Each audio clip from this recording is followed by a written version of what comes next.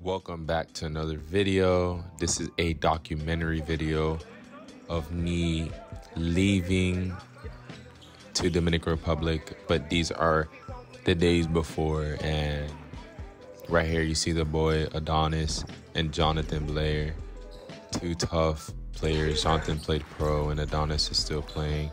Guys I look up to now, you know, he is a Dominican who put a lot of Americanized Dominicans on the map, and we're just thankful for the opportunity to grow and learn from them and learn from him, especially going back to Dominican Republic.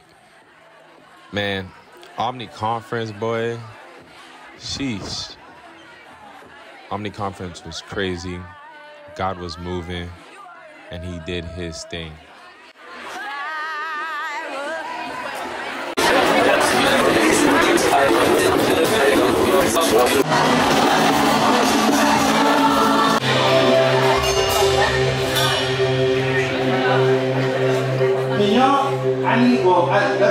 I see some people, listen, I'm trying to change the atmosphere tonight.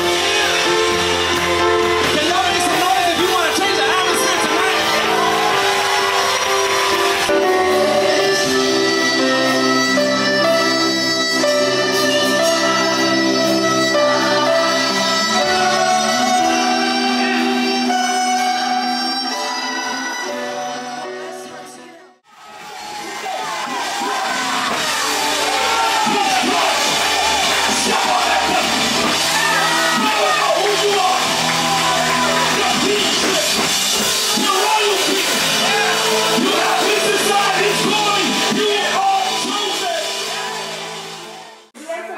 Is this really the gospel guy?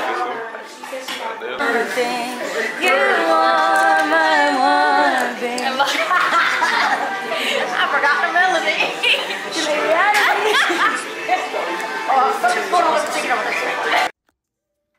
Heading to the airport, it is time to head to Dominican Republic.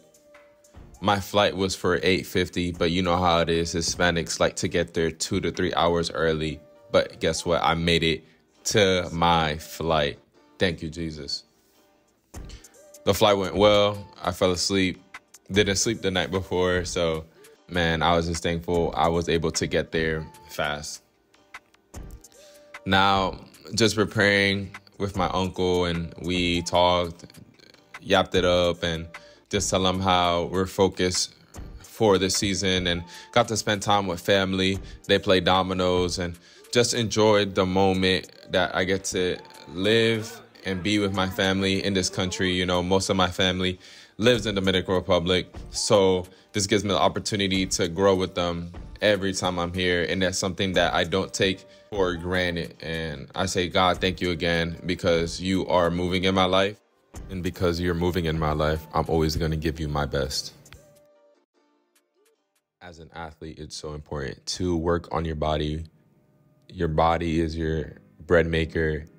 You know, the Bible also talks about how our body is a temple of the Holy Spirit. You want to make sure at its top, at its finest. You know, not everybody has the opportunity to do this. So we have to thank God every day that we can get up, that we can exercise, that we can run, that we can talk, that we can do things, because some people don't have the opportunity to do that.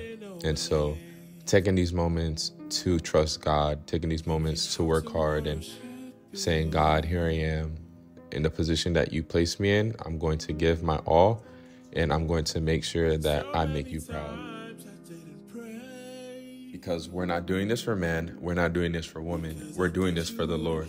And because I'm doing this for the Lord, he will bless me. And the Lord will bless you when you're doing it for him and you stay obedient and you stay in that path. God wants to use you. God wants to mold you. God wants to prepare you. He wants to bless you with great things in this life. As a Christian, it's not easy, but it's worth it.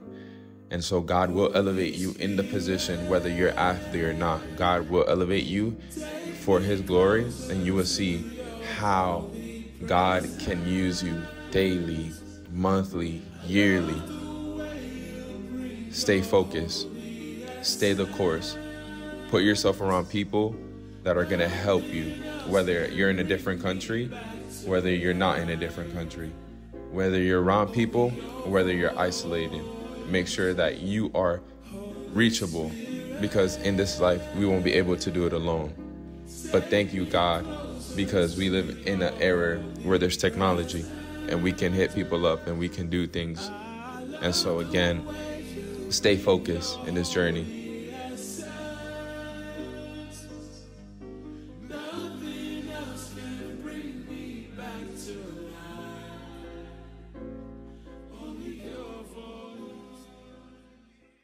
You already know how to get a haircut, because haircuts here cost $7. In America, it costs $40. And they get you right. They get you right. But last thing I want to talk about is how this is going to be a good year. It's going to be a great year. I believe it and I see it. And this is going to be a year where it's not only going to change my life, but it's going to change the people around me.